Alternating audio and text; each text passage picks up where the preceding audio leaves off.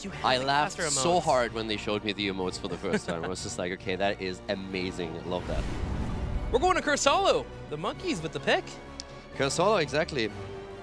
So once again, first pick for the Zealots. Do you think we'll get another Zeratul from Alex and Proji? We could. We definitely could. I mean, Alex has a pretty big hero pool. Like, when it comes to melee heroes, and like, he will try everything out. And he's always looking to perfect the way that he plays a hero. But he, especially on his stream, he experiments a lot. Have you seen the wonder and joy that is top lane Rainer? I know, tank laner, yeah, of course. Yeah, tank Rainer. It's pretty scary. I've seen it on his stream, man. I'm not sure if we're going to see that after the rework. We're going to see Rainer a lot, but I don't think that before that we're necessarily going to see. When he gets a new trait, give him the pepper. Yes, that'll be happening soon here. So going into game number 2, things to consider: globals. Falstad actually big for both these teams here. Make in the past has played Falstad, and then if you're, of course, you have Quack on the right side that always loves that Falstad. So it could be something that we need to consider as we head into the draft. Yeah, and also what you said earlier, I want to come back to that quickly. Quacknix as a leader is really important here now. We talked about a lot of the plays and opportunities that they had, but he needs to be the one that voice of reason that says, guys, okay, let's just focus. Yeah, we got this. It's one of the things where we actually said that him moving away from Fnatic, that might be a big problem for Fnatic in the long run, that they don't have that leader character anymore, that even in the face of defeat can rally everyone to the cause. And that's something that we're going to find out over time.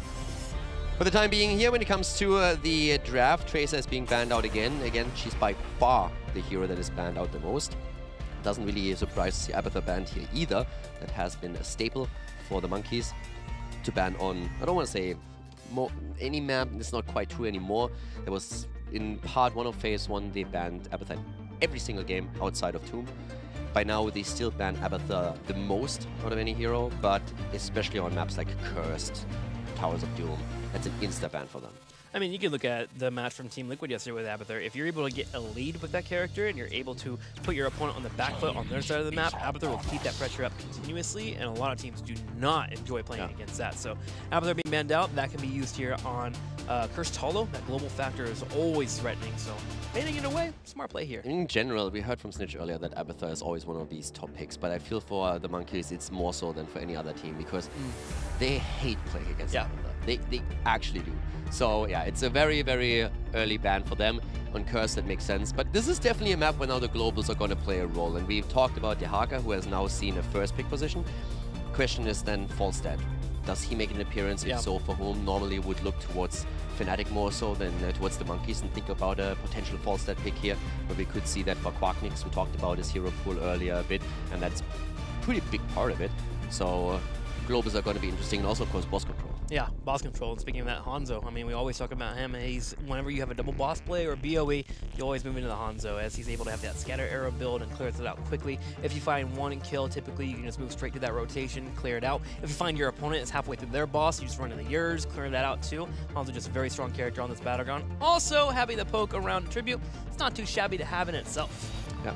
I feel for now this is also a really interesting situation that we have surrounding the two teams. We talked a lot about what Quacknix brings to the team, but at the same time I also want to highlight that for him this is a bit of a spot where he said that he found new motivation in a new team and in a new environment, because in Fnatic and the pressure that was on his shoulders more so than on any other player, not necessarily because of his role as a shot caller and as a drafter, but more so because of the grown expectations of his teammates and the community. That was something that was a bit of an issue for him, that burned him out to an extent, and where he just didn't put as much time in as his team needed and as they deserved.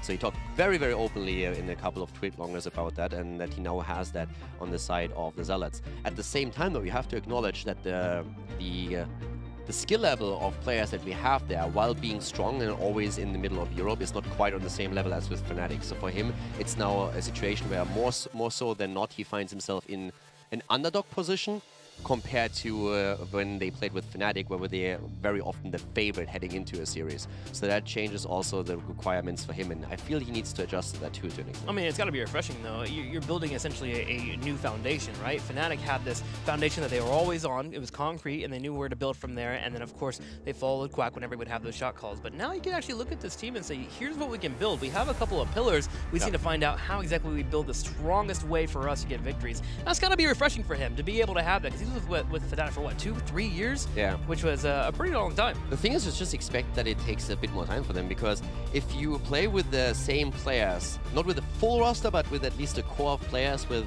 3, with Breeze, with Smexy there, if you play for them for the entire time, then you are all of a sudden in a spot where you know how everyone reacts, and they know your style, so they know what's expected from them. I feel if you go into a new team until you build that synergy, that everyone is on that same page, that is going to take a long time. Because different to other shot callers and leaders and teams, Quacknix is very specific about how he wants to play something and which kind of style he uses. Something that Breeze, for example, talked about when he compared the old style where they played with Quack to what they're doing now with Shrimpy, where they're saying Shrimpy freestyles this a little bit more. He's a bit more experimental when it comes to these things, whereas Quack is looking for this stable, refined approach to the game. And until they really can pull that off, I feel it's going to take a little bit. And you can see it occasionally in fights and how they approach it. I think they have a good roster, though, to build this on. You have 4 players that I feel like are willing to adapt and become one. I mean, they've already done it in the past with ADRG, right? Like, ADRG trying to show his way of playing the game, and the team really came around to it. And we saw the results of that at the Western Clash. You can't forget the Zealots, a team last year in the last phase, really surprised us all with that second place play against Dignitas. So this is definitely a team that can adapt as they need to. It's just a matter of getting everyone on the right page. Now, looks like we're getting ready here for the draft as we're going through the first couple of iterations. We did have a Dahaka come in. We have a bit of a PC crash that happened, but it looks like we should be fine in a couple of seconds here. Yeah, so Dahaka again came in as the first pick. We had the first pick on the side of Zealots, as we have again the map choice from the Monkeys. Abathur was banned out, so you can see everything unfold in front of you here right away.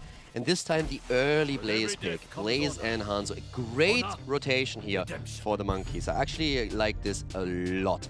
Now they are already in the lead. They won game number 1, they took it on Infernal Shrines, but this is a fantastic rotation in the 1-2 setup for them. Hanzo for the control, you spoke about it a bit when we were talking about bosses. And on top of that, they now have also a Blaze, so that's sustain, that wave clear on the solo lane. And even on a boss fight, a quick bunker can really help you to just like get that fight going and sustain it through a long time.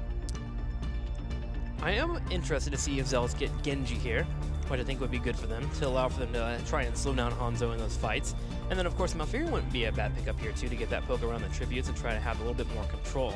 Because so far, Monkeys with their 1-2, this is a great draft for this battleground. Zealots being able to answer that back and saying, listen, we can dive you, we can actually get on top of you if we need to, and we have Dahaka to come in for the rotation, will be a strong statement for them. I mean, question for me is also if you, at this point, for example, would consider to go into Stukov. Now, granted, for Zealots, they don't have Blaze. Normally, you try to pair him, but you could still get someone else in there. It shows in favor of Malfurion.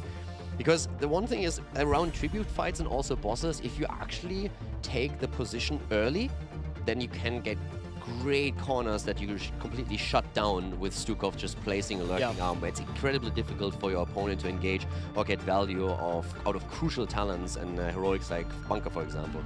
But Malfurion, taken here for them, you can still with Root zone them out, very, very likely. And now we have also Genji. You talked about the rotation, about him being set up here. I mean, both teams with a good start here, but I really like that first rotation for the Monkeys. I think that gives them strong base, and now they can like with a lot of flexibility, just like go into the next pick phase. For bans here, they go for the Garrosh. To be fair, Robodoba is on the opposing side. Yeah. And Robodoba, when he is on Garrosh, he looks like a different player. He is able to be the playmaker for his team. I think he's ridiculous in Garrosh. Right? Yeah. He's straight. I mean, he is stupid good on that hero.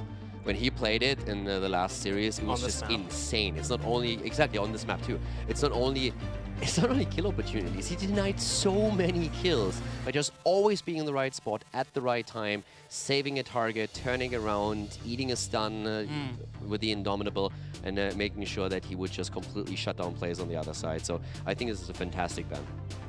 Looking over to the Zealots, for them to you want to take a support out? Is there anything that you're scared of so far as a Genji player? I'm actually in a situation where I'm not quite sure what I want to see here Yeah. as a ban, but you can target Maka. This is one of the things. So Maka, I would say, would probably pick up Li Ming if he can. That might be one of the heroes that you could ban out, but they're going for Rimmer Baller instead, banning out the front line and saying, okay, Nubrak in the last game was a bit of a problem, especially with Cocoon being used this aggressively, so we're going to get rid of Cocoon instead. Could still see Li Ming for them. Yeah, with a Nubrak ban, so suddenly becomes something that's like, wait, do I want Li Ming here? And I think for Rimmer Baller, we're either looking at Muradin or Johanna now. But yeah, Li Ming would still be a good pick. Marco has played that a lot. I would expect Crosby to be on Hanzo. What about Diablo? For Rimmer. Oh, sure, wait. I know you typically don't pick him up on this battleground, but I like him against Genji. Pretty decent control against the Hakatu if he comes on the flank. You can shadow charge him. Kind of hold down the flank coming your way, and then you have Jet Propulsion to follow it up immediately when you go in for that flop, and then you have the bunker to drop it down too. It's gonna be Muradin though. And Rhaegar. And Rhaegar. Yeah, I like Muradin here quite a bit. Again, Muradin or Johanna were the two where I was considering for him here. Muradin a bit more so. You have the extra escape and also the engage. I think that's kind of important for him too. Rhaegar comes in as the support. It's actually interesting. I could have definitely seen them switch away from Rhaegar a bit. I mean, you have Splendor there, so he definitely has a variety of heroes that he could play in that situation. But Rhaegar for him is going to hinge heavily on him getting the Ancestrals through. I'm just worried about how they're going to control Genji here. I guess you have the bunker, so you're fine if you need to get into a safety moment. Li Ming Interior comes out for Zealots. I really thought the monkeys would pick Li Ming for Maka. So what does he get here instead? Falstad? I'm actually not certain. He's played Falstad a lot. I mean, they obviously had a thought process here. This is one of those situations where you could have picked your support on the last point. If you really felt that you needed to get a certain damage hero in because your opponent is threatening to take it away, you would have just simply dropped the support into the 5th pick position. That didn't happen. But I could have seen them completely go into a Muradin Li Ming rotation and then on the last pick go for any support. But they wanted to be flexible to adapt to what's being chosen here. But I think now Li Ming is taken away from Maka, and the question is still, okay, what are they going to replace that with? Tyrael for Zealots gives them additional shields after Furion has the heals already in the setup, but it also gives them the sanctification around boss fights that we oftentimes see. It's going to be Phoenix. Li Ming, Tyrael, and then Phoenix to wind it out there. It's actually pretty cool too, because now we're having... I still think that we're going to see Crosby on Hanzo. Yeah. And that puts now Phoenix into the hands of Maka, whereas in the previous game it was exactly the other way around. You had Phoenix played by Crosby. So Phoenix still works with this. Yeah, I'm pretty sure he actually ran Phoenix the other day against Team Liquid. So, okay. New hero coming in here for Maka, second playthrough, it looks like, for the weekend. If you look at the drafts, I still am curious if he wanted Li Ming. If that was a pick away, or I mean, it's a reset comp, right? Like, yeah. For Zealots here. No, for Zealots, obviously. Oh, for grabbing it. Yeah, for Maka. I really, like, I looked at the draft before the last picks and I was just like, okay, Maka is going to try and go for his Li Ming. And I might be wrong on that, but I'm definitely going to ask him later because I want to know, okay, was that actually thought process here? Phoenix is by no means bad. I mean, we had top damage for Crosby in the last game on Phoenix, but still, from Maka, you know, like, he's always he has that aggression and he wants to go in. So with Calamity and everything, getting the resets, I thought that was more so his style and more down his alley. Who do you vote for? I think I'm actually looking at Zealots, and I kind of like what they have here. Mostly because of Tyrael. I like the last draft a lot. I feel the front line this time for the Monkeys is better. I'm a little bit torn on the Rhaegar aspect of the composition. For Zealots, I feel they have a composition that is fantastic when they can pull it off on the execution side. But I think a little bit easier on that is a little bit more stable as what the Monkeys have. Sure. I think it's a 50-50, to be honest. Well, let's go to game number 2. The Monkeys currently up 1-0 over the Zealots. On the left side, Maka to play Phoenix, Rimmer on Muradin, Splendor on Rhaegar, Crosby on Hanzo, and Alex the Pro G playing Blaze. And over to the right side of the map on Curse Tolo, we have the Zealots with Shad. On Malfurion, we have Quacknix this time on Genji, Chris playing Li Ming here, Robadoba on Tyrael, and Zarmini on the off lane with the Haka once again. Execution is going to be important for the Zealots, but if they can execute, they can do well here. Reset composition between Genji and Li Ming with a Tyrael to bolster out that dive is always a great composition to have. However, if Monkeys are able to stop that in its tracks, they'll be able to answer back well, and they'll also have a salvo to answer back with their kills. So the Monkeys at this point in the mid lane, Blaze is already hiding at the top. Just not showing in vision, trying to make it a little bit more difficult for the Zealots to judge what's happening here. Ooh, that was a pretty quick engage on the cross speed. And he immediately backs off and says like, okay, that ain't happening. Muradin is taking over the experience in the lane. It's got an update too. Last year we hit 28 million cheers. Until BlizzCon? I actually think we can beat it this year. I think we can too. Splenda doing really well with Marka at the bot lane. Wow, with that heavy mid lane pressure that we're seeing there, this is actually a great job by them getting that early tower. Opening it up, this is in the boss lane too, which could become a factor later on. Tribute will be spawning in the south here too, so Giant should be grabbed pretty quickly here from Monkeys. Have that pushing the top lane, and with Rhaegar backing, they can actually send him over there to do that. Rhaegar, fantastic for working on Merc camps.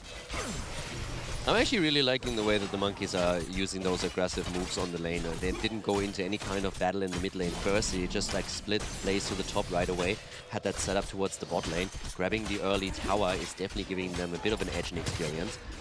And both of the teams now working on their Knights too. This should actually be an earlier grab for the Zealots, and that means that the timing could be absolutely crucial for the Monkeys. If they can delay their own after the Zealots take theirs, they could defend here quite nicely. But actually, I'm wrong. Splenda turns out to be a bit quicker here with the grab, so both of them with the identical timing. Hanzo will be able to clear that when he hits level 4. Should be going the scatter build. Hang on, Robo-Double gets aggressive. He goes straight for Crosby, but Alex Apogee was waiting in the corner. He comes in with a jet propulsion. Deflect comes out, but nobody triggers it. Crowd's taking some decent damage. Crosby has to hop away while Rimmer comes in. They're looking for Shad. Shad, the Malfurion, locked in the corner, and he'll get taken out. Well, Furion is down, and that was a very quick commitment from both teams. There's a bit of a bait going on there with everyone just waiting in the brush for the engagement. They nearly took Hanzo down, but they're not able to get that. Problem, of course, was that the Zealots did only have 4 players here. Even after the Haka burrowed in, because Li Ming was still stuck at the bot lane. So now that's a kill confirmed.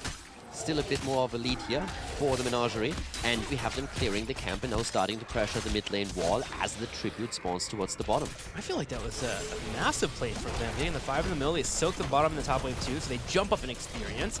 And the spell armor hasn't been cleared out yet as that knight continues, or that wizard continues to give them the ability to fight in this area. They're going straight for the turret too. Should be able to grab that. Can they get the top one too with a minion wave coming in? I don't know. Monkeys seem to be running over the Zealots here in the middle wave. They're doing extremely well with this. They're actually about to let the bottom tribute go. I mean, if they can interrupt it, that would be great, but I think they're willing to let it go. And I feel the reason for this is actually quite simple. It spawns bot lane.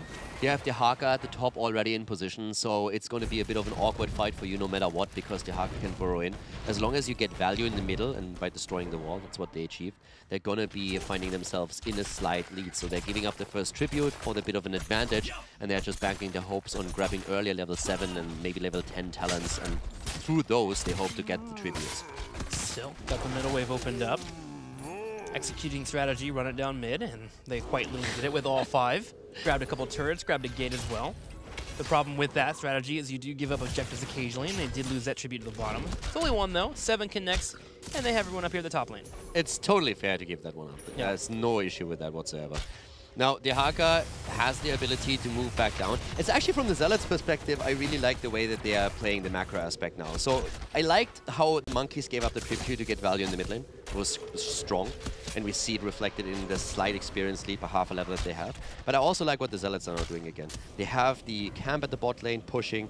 Splenda is actually getting that channel through because of that earlier level 7, even though Blaze was at the bot lane. The Haka has now moved in to push him a bit.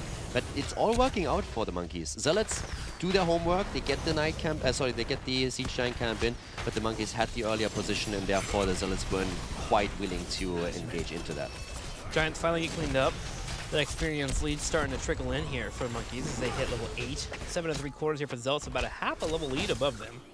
Tribute spawns in an aggressive spot here for the Zealots in this top right corner. They can defend it pretty well. Monkeys rotating down in the middle wave to make sure they soak up, but they actually catch a Tyrael. Stormbolt comes out, Robo-Double jumps around, but he sees Crosby as Crosby comes forward and gets that auto attack. Yeah, crossbow with good damage here now too. 5 minutes in, so the boss is on the map now. I want to highlight quickly that we have Swift Retribution taken on Tyrael. So going for the audio attacks a little bit more. Didn't really expect it, to be honest, to come in as a talent here, but it definitely is going to help out Genji in particular. I mean, the movement speed is great, too. Yeah. You get 20% more movement speed. Helps the Haka as well if he tries to get in one of the drags. True. Gives you the ability to dive Hanzo and just straight up try to run him over with Tyrael. And they'll need that, too, when they get the Sanification level 10. Tribute in the top right corner, and Zealots are doing their best here to set a concave up on top of Make. It's still the advantage in experience that's going to be crucial here, because this is one of those where you can attempt to stall it out until you hit level 10s, and the Zealots need to either grab the Tribute real quickly, or they're going to have a problem. And look at that move at the bot lane. While we are having two heroes posture here, we actually see the boss being attacked by Rhaegar and Hanzo. That's a neat little move there. Scatter arrows. Pretty darn good, and they clear that thing up quick. Dahaka scouted out. If he scouts it out, Zealots could come over here and actually contest it. Nice. Yeah, they screwed that up a little bit, but that was a pretty cool idea. It doesn't work out, though. And now they are nearly on level 10. If they can get a kill here against Squawk, Squawk went actually deep with this. He went deep. He has his fight teammates behind him. They're trying to find a fight before 10 connects, but with Jet Propulsion on the side. Monkeys try to hold Zealots here, but Zealots are able to fight their way out and should get away safely. I really like the idea of the Monkeys. It was really, really well done, but they needed to be a little bit more... Yeah, a little bit more secretive with it. Just trying to maybe stall out the Tribute just slightly, show a bit more there. But it was a pretty cool rotation that just quite didn't work out, but they're grabbing the boss now, and this time you can't contest it because there's no level 10. So it's going to be a boss plus the Tribute that they should be able to grab on the back of that. Yeah, good heads up play there at Dahaka, scouting it out earlier. But it's all said and done, a boss still goes over the Monkeys. And again, I want to come back to this. This is actually all possible because they earlier let the first Tribute go. So this is the reward that they get. That half-level lead that allows them to now grab a boss and get that second Tribute. So this is exactly what they've been playing for, this slight advantage. But actually they delayed it a bit too long. Now it's level 10 here. But this is an awkward position for the Zealots. They still have to get this one. Dahaka can burrow in. 10 does connect. Zealots are able to soak it up. Drag comes out. He exiles the Pro. He steps up. Sanification gets used. But Zealots are not going to be able to find a target. Arrow comes out, but it whiffs from Crosby, unable to connect. Yeah, that's a bit of a problem. That was already stunned as a setup. But look at the mid and the bot lane. Yeah. Zealots can't really fight here for too long. If they waste time here, they're going to lose too much in the middle and at the bottom. They need to set up the defense. Especially with turrets being gone in the middle lane. That means it's going straight into the fort, and there exactly. we go. Nightcamp finally gets on top of that fort. And Zealots will have to retreat. The Tribute gets grabbed, but Zarmni gets slowed. Rimmer's trying to chase him down. Robodobo comes from the side here. We'll be able to give them a shield. Sanification was used in the fight, so they have to be careful and try to retreat. And they do.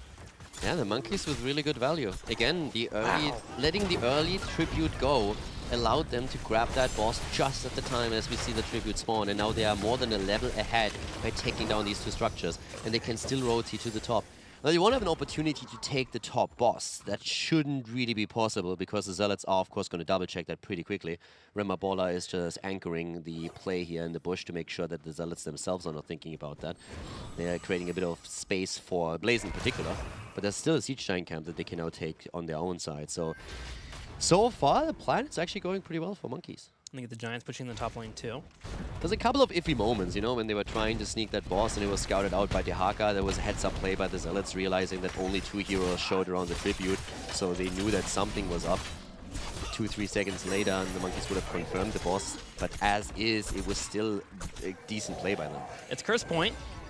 Monkeys get top lane pushing in with the Giants here. Yeah. So they'll be looking to slow this down as much as possible, especially with them trying to soak level 13. And they get the earlier position now as well. Yeah, they're set up here already.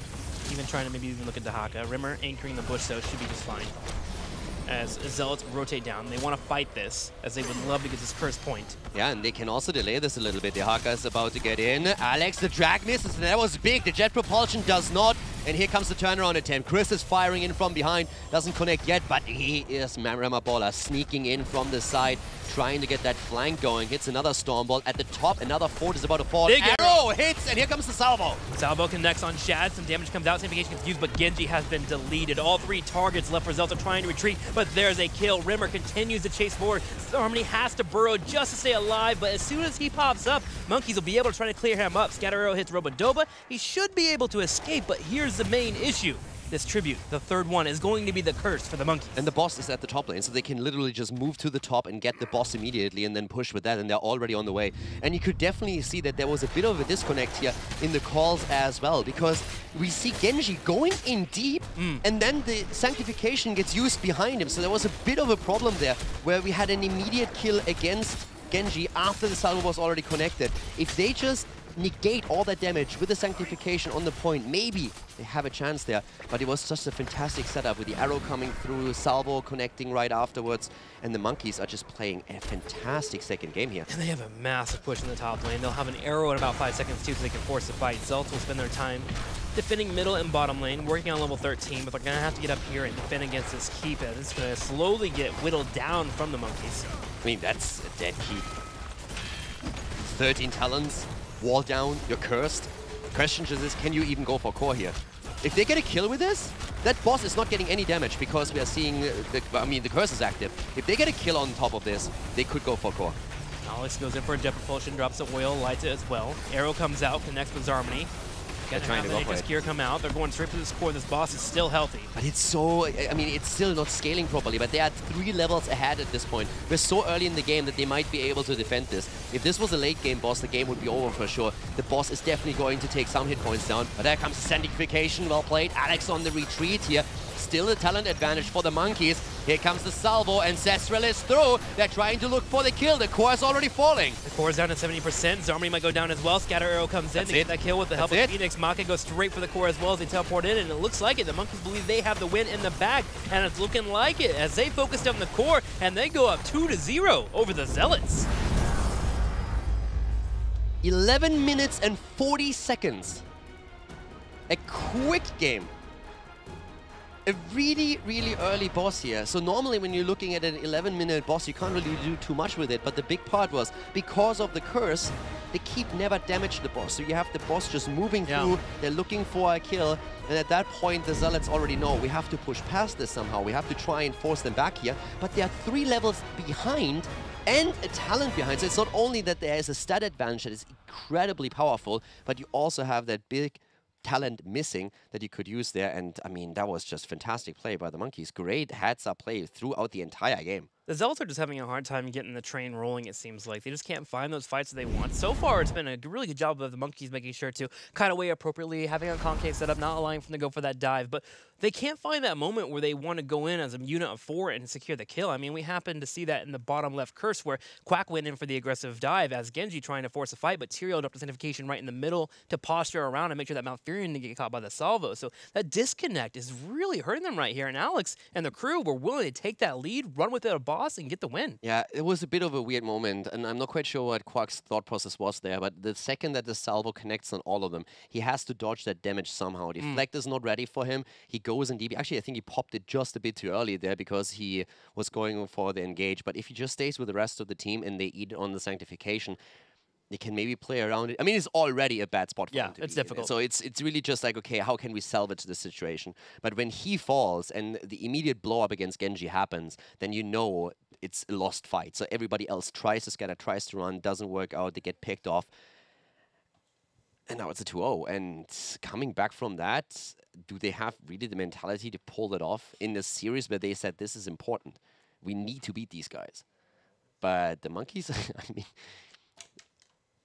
This team is so insanely silly, it actually blows my mind. You can't wrap your head around that. Yeah, You just can't. Last season, we come in 2018, and we hear Maka in the interview, and it says like, we're going to be more competitive than ever. We really have found the motivation. We're saying, okay, we're going to the offline events. We're practicing more than we ever have. And we are going to contest our opponents. They have shaky starts, but they get their wins. And then all of a sudden they have this, I think it was a reverse sweep, and that's Team Liquid comes in. And their spirit is crushed. They fall apart. All of a sudden the games don't go as much. Flatline. And you're just like, and I mean, we bring in the Wheel of Wisdom because we're like, no one knows if they are having a great day or a bad day. Maybe we fixed him with the Wheel of Wisdom. That was our last match that we pulled that on. Yeah, it was us. That was all us. the wins on us. You're welcome. So they come in and say, we ourselves don't know what's going on. This season, they come in and say like, okay, you know what, boys? most of us are studying again, so we're gonna do our best here. We're gonna really we're gonna cut down our training time a little bit. We're going for, instead of 2 or 3 sessions per day, we're going into only like 1, maybe half of it, just making sure that we get the practice in. We're gonna prepare, but there's a little bit where we split our attention now. All of a sudden, And now they I'm look great. I'm just like, are you kidding me? It's like, I don't know. The Monkeys are playing pretty bananas right now, and we'll see if they can continue it as we get ready for game number 3. We'll be right back after this commercial break to catch more of the action.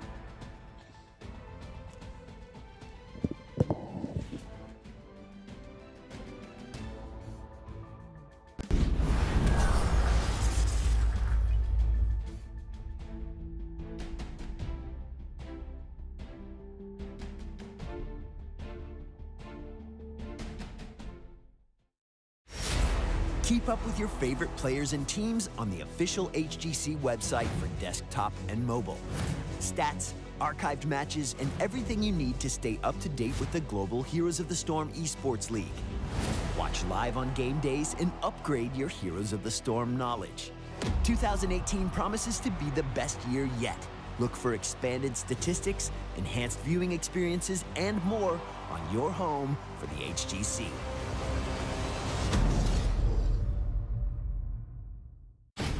We have forgotten what makes us strong.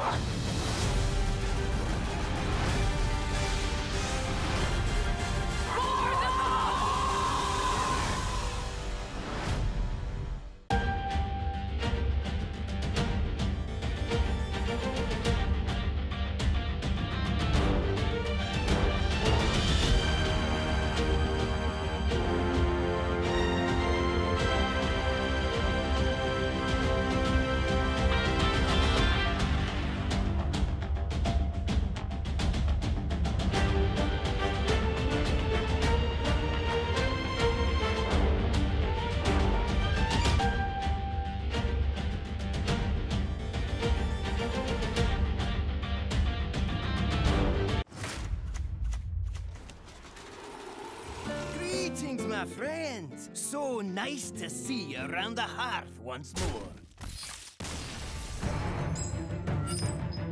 Even Paladin is definitely one of the strongest contenders, if not the strongest at this point. The actual class diversity still remains high. Bunny Hopper has conceded. AH is going to the Summer Championships. This time we're going to be seeing different takes on the same types of decks and different lineup strategies. Oh! It's go time! This is the Hearthstone Summer Championship!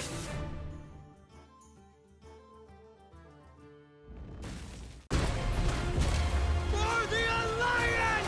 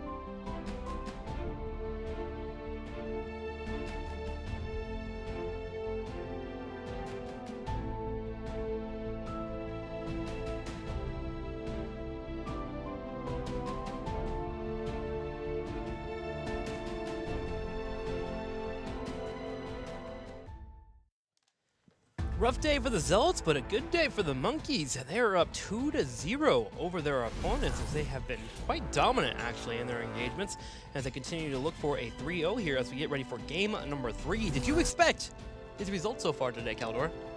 Not quite. I actually thought that this would be a very close one, but I expected the Zealots to be contesting the games a little bit more, and I actually thought that we would have a closer series where we're heading into, let's say, maybe even a 5th game. Yeah.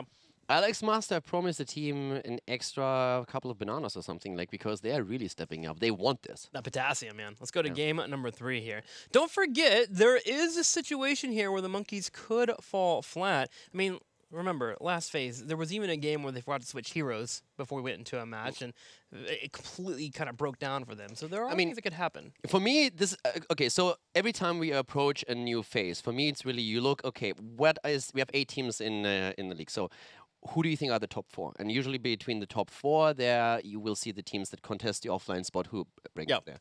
And when you look at the bottom 4, it's normally the question, okay, who of those teams has a chance to establish still a playoff position and then make it into an offline event if they have a really good run on that weekend, and who has to be careful about dropping into the Crucible. And of course, early judgments are always a little bit iffy. You can definitely whiff it on a team that all of a sudden plays extremely well. Best example would be the Zealots in phase 1 of 2018. But right now, when you look at what we have in terms of teams, the top 4 seem to be pretty established. You have Dignitas, Fnatic, Team Liquid, and Method. Sure. That's your immediate thought. Then you have a couple of dark horses around there. But what have we seen outside of that? We've seen Leftovers perform extremely well. They're looking good. That worked. Monkeys, much better than expected after what they said before. And who else do we have? We have Granite Gaming, who understandably struggled a little bit. And now we have Zealots, who start to fall flat a bit. And we talked about it before. This is the first weekend, and they will need a bit more time to just find that synergy. They've been very, very open about this, especially after the loss that they suffered on Friday. But now you have to ask yourself, out of those 4 teams, who's likely to drop into the Crucible? Who will have to try and dodge those spots? And right now, there is a real scenario in which the Zealots could fall into one of these positions. Now, again, they can still improve over time. We still have 9 more weeks. Yeah, shot calling is different, drafting is different, so it makes sense for them to need that time. But it's definitely a concern, and it has to be on their mind as well. So that's one of the things that we still have to think about when we're looking at this, and this could be a real threat. So it's not easy for them to deal with that too. And it's a battleground 2 here where they need to make sure they have a strong early game against the Monkeys. And Monkeys so far in game 1 and game number 2 have been getting the upper hand because we are going to Sky Temple. Yeah, and when we're talking about a team potentially dropping into a Crucible spot, keep in mind, we're not only saying that they're losing every single match, but if you assume just for a moment that the Monkeys and Zealots could find themselves in a spot where they're very, very close in the standings towards the end, maps matter. And if you lose this series without taking a single one against your opponent, that's a problem. Yeah. So for Zealots, it's incredibly important that if they don't turn around the series, they at least grab a few maps here. Well, they can grab the wheel now and turn around the series, and they have to actually to even stay in it. Reverse sweep is one of the best ways for them to get the victory, at least get a couple of maps. Zealots will open up with a Tracer ban right away. Monkeys answer back with an out of their ban. It's also just how you enter from a motivational perspective. If you go into the first part of the phase and you're saying, well, we just started with an 0-2, did take 1 map. If they lose here, for example, then they would be 1-6. Yeah. That's not a great start, and that's a problem. So this is the moment where the Zealots really need to use that short 5-minute break that we had and say, like, okay, guys, come on. We can do this. First of all, we still can win this series.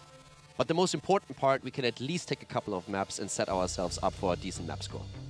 Well, they open up with Dahaka, very similar fashion to what we had in game number 2, looking to try and have that global and at least stay in the game. And that's something that Dahaka did do well, at least on Cursed Hall a little bit. It's kept them in the game in those situations where at least they have somebody something outside. Just need to have a little bit more coordination when that rotation comes in from him brush stalking in. And that's something on Sky Temple I feel like is a little bit easier to pull off, so you can sustain to that night camp push that you typically see from a lot of teams nowadays on this map. Now Monkeys, they get a strong opening.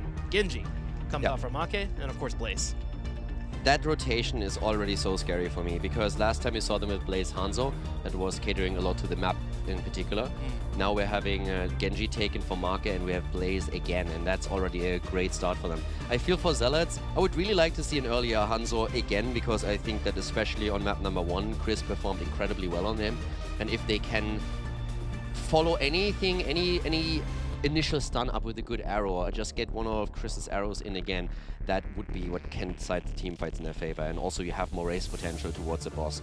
So I would like Hanzo on their hand again for Chris in Chris's hands. I think that would be a great start for them. But the Monkey is already with a fantastic rotation there. I want Grey Mane for Quack. I feel like also in game number 1, there were a couple moments where the kills that did come in, Quack was able to get that go for the throat and find a couple of targets.